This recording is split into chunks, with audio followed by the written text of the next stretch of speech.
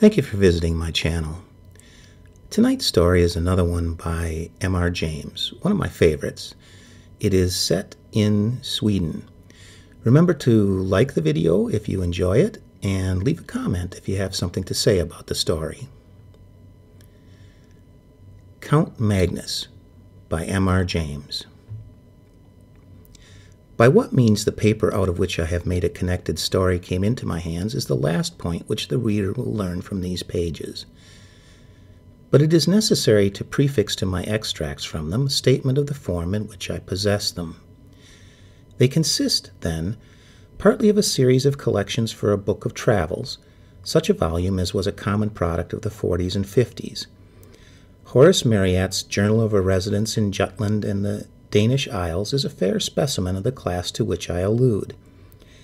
These books usually treated of some unknown district on the continent. They were illustrated with woodcuts or steel plates. They gave details of hotel accommodation and of means of communication, such as we now expect to find in any well-regulated guidebook, and they dealt largely in reported conversations with intelligent foreigners, racy innkeepers, and garrulous peasants. In a word, they were chatty. Begun with the idea of furnishing material for such a book, my papers as they progressed assumed the character of a record of one single personal experience, and this record was continued up to the very eve, almost, of its termination. The writer was a Mr. Waxwell. From my knowledge of him, I have to depend entirely on the evidence his writings afford, and from these I deduce that he was a man past middle age, possessed of some private means, and very much alone in the world. He had, it seems, no settled abode in England, but was a denizen of hotels and boarding-houses. It is probable that he entertained the idea of settling down at some future time which never came, and I think it is also likely that the Pantechnicon fire in the early 70s must have destroyed a great deal that would have thrown light on his antecedents, for he refers once or twice to property of his that was warehoused at that establishment. It is further apparent that Mr. Wrexall had published a book, and that it treated of a holiday he had once taken in Brittany. More than this I cannot say about his work, because a diligent search in bibliographical works has convinced me that it must have appeared either anonymously or under a pseudonym. As to his character, it is not difficult to form some superficial opinion. He must have been an intelligent and cultivated man. It seems that he was near being a fellow at his college at Oxford, Brasenose, as I judge from the calendar. His besetting fault was pretty clearly that of over-inquisitiveness, possibly a good fault in a traveler, certainly a fault for which this traveler paid dearly enough in the end. On what proved to be his last expedition, he was plotting another book. Scandinavia, a region not widely known to Englishmen 40 years ago, had struck him as an interesting field.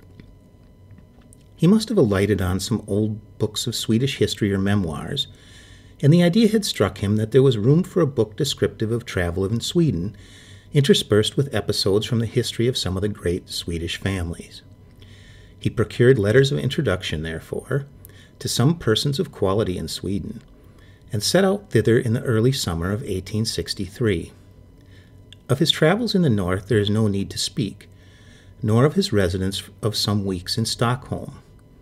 I need only mention that some savant resident there put him on the track of an important collection of family papers belonging to the proprietors of an ancient manor house in Västergötland, and obtained for him permission to examine them. The manor house, or herrgård, in question is to be called Robeck, pronounced something like Robeck, though that is not its name. It is one of the best buildings of its kind in all the country, and the picture of it in Dahlenberg's Sucia Antiqua e Moderna, engraved in 1694, shows it very much as the tourist may see it today. It was built soon after 1600, and is, roughly speaking, very much like an English house of that period in respect of material, red brick with stone facings, and style. The man who built it was a scion of the great house of De la Gardie, and his descendants possess it still. De la Gardie is the name by which I will designate them when mention of them becomes necessary. They received Mr. Wraxall with great kindness and courtesy, and pressed him to stay in the house as long as his researches lasted. But, preferring to be independent, and mistrusting his powers of conversing in Swedish, he settled himself at the village inn, which turned out quite sufficiently comfortable, at any rate during the summer months. This arrangement would entail a short walk daily to and from the manor house of something under a mile. The house itself stood in a park, and was protected, we should say grown up, with large old timber. Near it you found the walled garden, and then entered a close wood fringing one of the small lakes with which the whole country is pitted. Then came the wall of the Desmini, and you climbed a steep knoll, a knob of rock lightly covered with soil, and on the top of this stood the church, fenced in with tall, dark trees. It was a curious building to English eyes. The nave and aisles were low, and filled with pews and galleries. In the western gallery stood the handsome old organ, gaily painted, and with silver pipes. The ceiling was flat, and had been adorned by a 17th-century artist with a strange and hideous Last Judgment, full of lurid flames, falling cities, burning ships, crying souls, and brown and smiling demons. Handsome brass coronate hung from the roof. The pulpit was like a doll's house covered with little painted wooden cherubs and saints. A stand with the 3-hour glasses was hinged to the preacher's desk. Such sights as these may be now seen in many a church in Sweden, but what distinguished this one was that in addition to the original building, at the east end of the north aisle, the builder of the manor house had erected a mausoleum for himself and his family. It was a largish 8-sided building, lighted by a series of oval windows, and it had a domed roof, topped by a kind of pumpkin-shaped object rising into a spire, a form in which Swedish architects greatly delighted. The roof was of copper externally, and was painted black, while the walls, in common with those of the church, were staringly white. To this mausoleum there was no access from the church. It had a portal and steps of its own on the northern side. Past the churchyard the path to the village goes, and not more than 3 or 4 minutes bring you to the inn door. On the first day of his stay at Roback, Mr. Wraxall found the church door open and made these notes of the interior which I have epitomized. Into the mausoleum, however, he could not make his way. He could by looking through the keyhole just descry that there were fine marble effigies and sarcophagi of copper, and a wealth of armorial ornament, which made him very anxious to spend some time in investigation. The papers he had come to examine at the manor house proved to be of just the kind wanted for his book.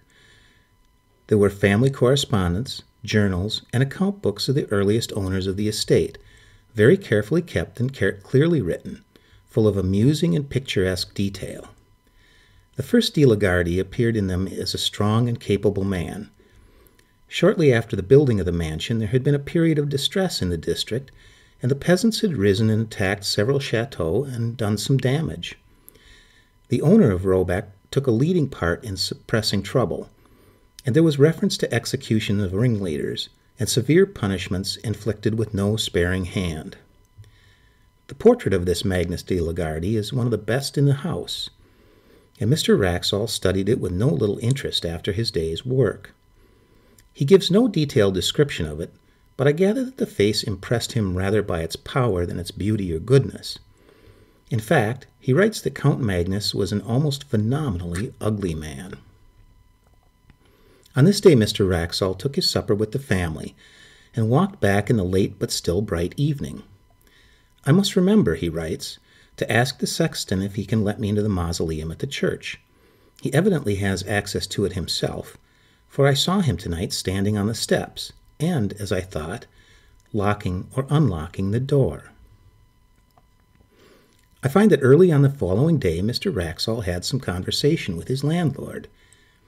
His setting it down at such length as he does surprised me at first, but I soon realized that the papers I were reading were, at least in their beginning, the materials for the book he was meditating, and that it was to have been one of those quasi-journalistic productions which admit of the introduction of an admixture of conversational matter. His object, he says, was to find out whether any traditions of Count Magnus de la Gardie lingered on in the scenes of that gentleman's activity, and whether the popular estimate of him were favorable or not. He found that the Count was decidedly not a favorite. If his tenants came late to their work on the days which they owed to him as lord of the manor, they were set on the wooden horse or flogged and branded in the manor house yard. One or two cases there were of men who had occupied lands which encroached on the lord's domain, and whose houses had been mysteriously burnt on a winter's night with the whole family inside. But what seemed to dwell on the innkeeper's mind the most, for he returned to the subject more than once, was that the Count had been on a black pilgrimage, and had brought something or someone back with him. You will naturally inquire, as Mr. Wraxall did, what the black pilgrimage may have been, but your curiosity on this point must remain unsatisfied for the time being, just as his did. The landlord was evidently unwilling to give a full answer, or indeed any answer, on the point, and, being called out for a moment, trotted out with the obvious alacrity, only to putting his head in the door a few minutes afterward to say he was called away to Skara, and should not be back till evening. So Mr. Wraxall had to go unsatisfied to his day's work at the manor house. The papers on which he was just then engaged soon put his thoughts into another channel, for he had to occupy himself with glancing over the correspondence between Sophia Albertina in Stockholm and her married cousin Ulrica Lenora at Robeck in the years 1705 through 10. The letters were of exceptional interest from the light they threw upon the culture of that period in Sweden, as anyone can testify who has read the full edition of them in the publications of the Swedish Historical Manuscripts Commission. In the afternoon he had done with these, and after returning the boxes in which they were kept to their places on the shelf, he proceeded, very naturally, to take down some of the volumes nearest them, in order to determine which of them had best be his principal subject of investigation the next day. The shelf he had hit upon was occupied mostly by a collection of account books in the writing of the first Count Magnus. But one among them was not an account book, but a book of alchemical and other tracts, another 16th century hand. Not being very familiar with alchemical literature, Mr. Wraxall spends much space, in which he might have spared, setting out the names and beginnings of the various treatises: the Book of the Phoenix, Book of the 30 Words, Book of the Toad, Book of Miriam, Turba Philosophorum, and so on. And then he announces with a good deal of circumstance his delight at finding, on a leaf originally left blank near the middle of the book, some writing of Count Magnus himself, headed Liber Nigre Perennations.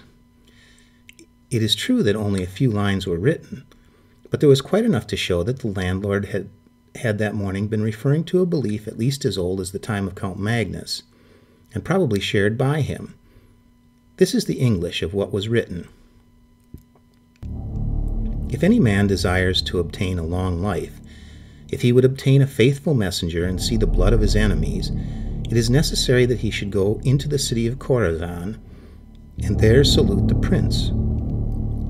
Here there was an erasure of one word, not very thoroughly done, so that Mr. Wraxall felt pretty sure he was right in reading it as heiress, of the heir. But there was no more of the text copied, only a line in Latin, Quer relica haius materiae enter secretoria. See the rest of this matter among the more private things.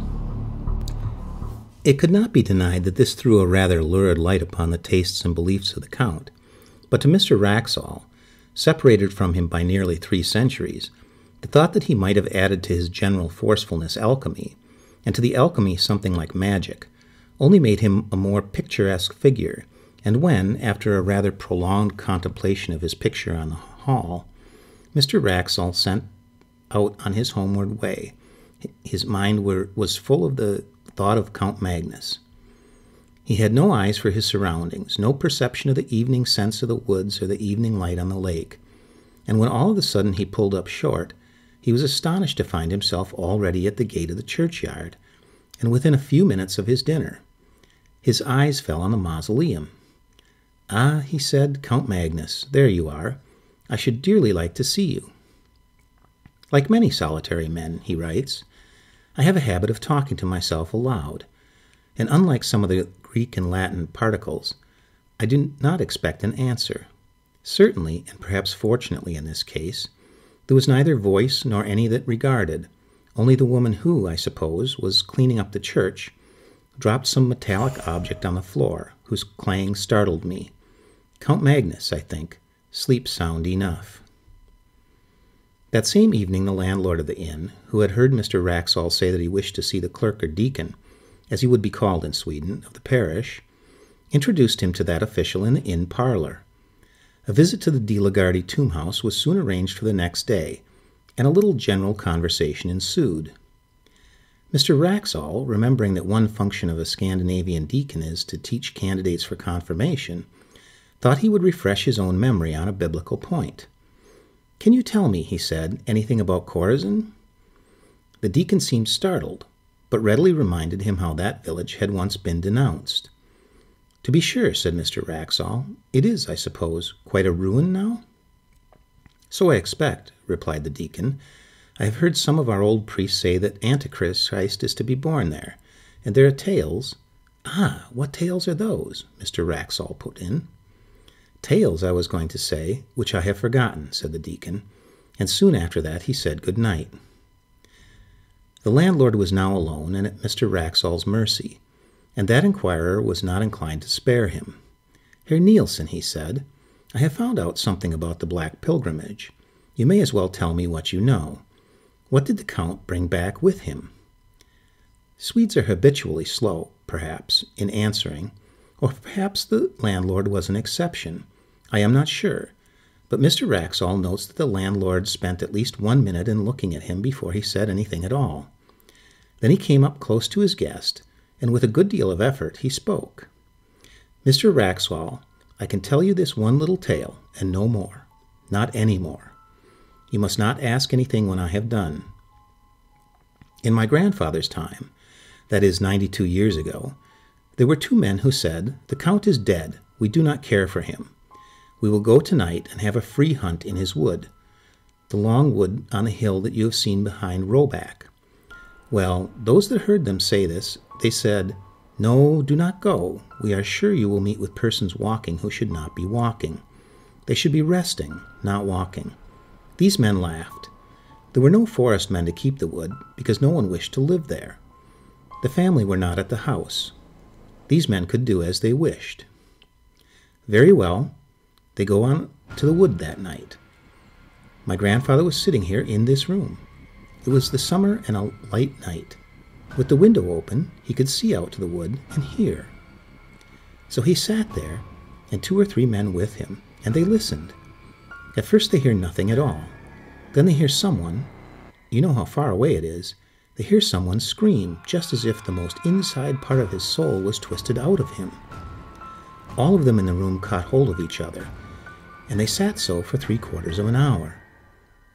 Then they hear someone else, only about 300 ells off. They hear him laugh out loud. It was not one of those 2 men that laughed, and indeed, they have all of them said it was not any man at all. After that they hear a great door shut. Then, when it was just light with the sun, they all went to the priest. They said to him, 'Father, put on your gown and your ruff, and come to bury these men, Anders Bjornson and Hans Thorborn.' You understand that they were sure these men were dead. So they went to the wood. My grandfather never forgot this. He said they were all alike so many dead men themselves. The priest, too, he was in a white fear. He said when they came to him, 'I heard one cry in the night, and I heard one laugh afterwards. If I cannot forget that, I shall not be able to sleep again.' So they went to the wood, and they found these men on the edge of the wood. Hans Thorborn was standing with his back against a tree, and all the time he was pushing with his hands, pushing something away from him that was not there. So he was not dead. They led him away and took him to the house at Nykoping, and he died before the winter, but he went on pushing with his hands. Also Anders Bjornson was there, but he was dead. And I tell you this about Anders Bjornson, that he was once a beautiful man, but now his face was not there, because the flesh of it was sucked away from the bones. You understand that? My grandfather did not forget that. And they laid him on the bier which they brought, and they put a cloth over his head, and the priest walked before, and they began to sing the psalm for the dead as well as they could. So as they were singing the end of the first verse, one fell down, one who was carrying the head of the bier, and the others looked back, and they saw that the cloth had fallen off, and the eyes of Anders Bjornsson were looking up, because there was nothing to close over them. And this they could not bear. Therefore the priest laid the cloth before him, and sent for a spade, and they buried him in that place. The next day Mr. Wraxall records that the deacon called for him soon after his breakfast, and took him to the church and the mausoleum. He noticed that the key of the latter was hung on a nail just by the pulpit, and it occurred to him that, as the church door seemed to be left unlocked as a rule, it would not be difficult for him to pay a second, more private visit to the monuments if there proved to be more of an interest among them than could be digested at first. The building, when he entered it, he found not unimposing. The monuments, mostly large erections of the 17th and 18th century, were dignified if luxuriant, and the epitaphs and heraldry were copious. The central space of the domed room was occupied by 3 copper sarcophagi, covered with finely engraved ornament. 2 of them had, as is commonly the case in Denmark and Sweden, a large metal crucifix on the lid. The third, that of Count Magnus, as it appeared, had, instead of that, a full-length effigy arranged upon it, and around the edge were several bands of similar ornament presenting various scenes. One was a battle with cannons belching out smoke, and walled towns, and troops of pikemen. Another showed an execution. In a third, among trees, was a man running at full speed, with flying hair and outstretched hands. After him followed a strange form. It would be hard to say whether the artist had intended it for it to be a man, and was unable to give it the requisite similitude, or whether it was intentionally made as monstrous as it looked. In view of the skill with which the rest of the drawing was done, Mr. Wraxall felt inclined to adopt the latter idea. The figure was unduly short, and was for the most part muffled in a hooded garment which swept the ground. The only part of the form which projected from that shelter was not shaped like any hand or arm. Mr. Wraxall compares it to the tentacle of a devilfish, and continues, "On seeing this, I said to myself, this, then, which is evidently an allegorical representation of some kind, a fiend pursuing a haunted soul, must be the origin of the story of Count Magnus and his mysterious companion. Let us see how the huntsman is pictured. Doubtless it will be a demon blowing his horn." But, as it turned out, there was no such sensational figure, only the semblance of a cloaked man on a hillock, who stood leaning on a stick, and watching the hunt with an interest that the engraver had tried to express in his attitude.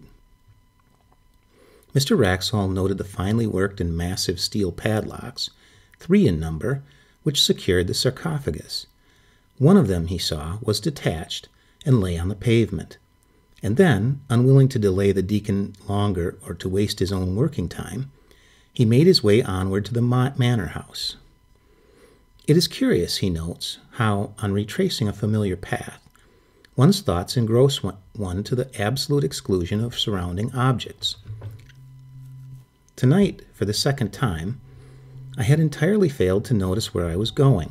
I had planned a private visit to the tomb house to copy the epitaphs, when I suddenly, as it were, awoke to consciousness and found myself, as before, turning in the churchyard gate, and, I believe, singing or chanting some words such as, "Are you awake, Count Magnus? Are you asleep, Count Magnus?" And then something more which I have failed to recollect. It seemed to me that I must have been behaving in this nonsensical way for some time. He found the key of the mausoleum where he had expected to find it, and copied the greater part of what he wanted. In fact, he stayed until the light began to fail him. "I must have been wrong," he writes, "in saying that one of the padlocks of my count's sarcophagus was unfastened. I see tonight that 2 are loose. I picked both up and laid them carefully on the window ledge after trying unsuccessfully to close them. The remaining one is still firm, and, though I take it to be a spring lock, I cannot guess how it is opened." Had I succeeded in undoing it, I am almost afraid I would have taken the liberty of opening the sarcophagus. It is strange, the interest I feel in the personality of this, I fear, somewhat ferocious and grim old noble. The day following was, as it turned out, the last of Mr. Wraxall's stay at Roebeck. He received letters connected with certain investments which made it desirable that he should return to England. His work among the papers was practically done, and traveling was slow.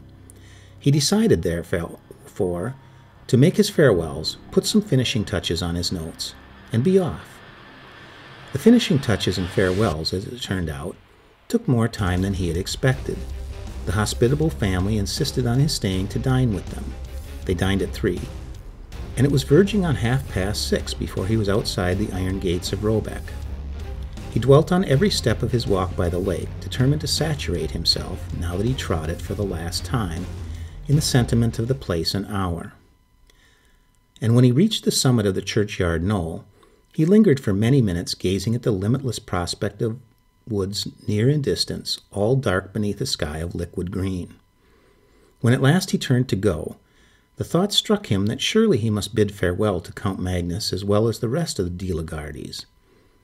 The church was but 20 yards away, and he knew where the key of the mausoleum hung. It was not long before he was standing over the great copper coffin and, as usual, talking to himself aloud. "You may have been a bit of a rascal in your time, Magnus," he was saying, "but for all that I should like to see you, or rather—" Just at that instant, he says, I felt a blow on my foot. Hastily enough I drew it back, and something fell on the pavement with a clash. It was the third, the last of the 3 padlocks which fastened the sarcophagus. I stooped to pick it up, and, heaven is my witness that I am writing only the bare truth, before I had raised myself there was a sound of metal hinges creaking, and I distinctly saw the lid shifting upwards. I may have behaved like a coward, but I could not for my life stay one moment. I was outside that dreadful building in less time than I can write, almost as quickly as I could have said the words. And what frightens me yet more, I could not turn the key in the lock. As I sit here in my room noting these facts, I ask myself, it was not 20 minutes ago, whether that noise of creaking metal continued, and I cannot tell whether it did or not. I only know that there was something more than I have written that alarmed me, but whether it was sound or sight I am not able to remember. What is this that I have done? Poor Mr. Wraxall! He set out on his journey to England on the next day, as he had planned, and he reached England in safety, and yet, as I gather from his changed hand and inconsequent jottings, a broken man. One of the several small notebooks that have come to me with his papers gives, not a key to, but a kind of inkling of his experiences. Much of his journey was made by canal boat, and I find not less than 6 painful attempts to enumerate and describe his fellow passengers. The entries are of this kind. 24. Passer of village in Skåne. Usual black coat and soft black hat. 25. Commercial travelers from Stockholm going to Trollhättan. Black coat, brown hat. 26. Man in a long black cloak, broad-leaved hat, very old-fashioned. This entry is lined out and a note added, perhaps identical with number 13. Have not yet seen his face. On referring to number 13, I find that he is a Roman priest in a cassock. The net result of this reckoning is always the same. 28 people appear in the enumeration, one being always a man in a long black cloak and broad hat, and another, a short figure in a dark cloak and hood. On the other hand, it is always noted that only 26 passengers appear at meals, and that the man in the cloak is perhaps absent, and the short figure is certainly absent. On reaching England, it appears that Mr. Wraxall landed at Harwich, and that he resolved at once to put himself out of the reach of some person or persons whom he never specifies, but whom he had evidently come to regard as his pursuers. Accordingly, he took a vehicle, it was a closed fly, not trusting the railway, and drove across the country to the village of Belchamp St. Paul. It was about 9 o'clock on a moonlit August night when he neared the place. He was sitting forward, and looking out of the window at the fields and thickets, there was little else to be seen racing past him. Suddenly he came to a crossroad. At the corner, two figures were standing motionless. Both were in dark cloaks. The taller wore a hat, the shorter a hood. He had no time to see their faces, nor did they make any motion that he could discern. Yet the horse shied violently and broke into a gallop, and Mr. Wraxall sank back into his seat in something like desperation. He had seen them before. Arrived at Belchamp St. Paul, he was fortunate enough to find a decent furnished lodging, and for the next 24 hours he lived, comparatively speaking, in peace. His last notes were written on this day. They are too disjointed and ejaculatory to be given here in full, but the substance of them is clear enough. He is expecting a visit from his pursuers. How or when he knows not, and his constant cry is, "What has he done?" and "Is there no hope?" Doctors, he knows, would call him mad. Policemen would laugh at him. The parson is away. What can he do but lock his door and cry to God? People still remember last year at Belchamp St. Paul how a strange gentleman came one evening in the August years back, and how the next morning but one he was found dead, and there was an inquest, and the jury that viewed the body fainted, 7 of them did, and none of them wouldn't speak to what they saw, and the verdict was a visitation of God, and how the people as kept the house moved out the same week and went away from that part. But they do not, I think, know that any glimmer of light has ever been thrown, or could be thrown, on the mystery. It so happened that last year the little house came into my hands as part of a legacy. It had stood empty since 1863, and there seemed no prospect of letting it. So I had it pulled down, and the papers of which I have given you an abstract were found in a forgotten cupboard under the window in the best bedroom. The end.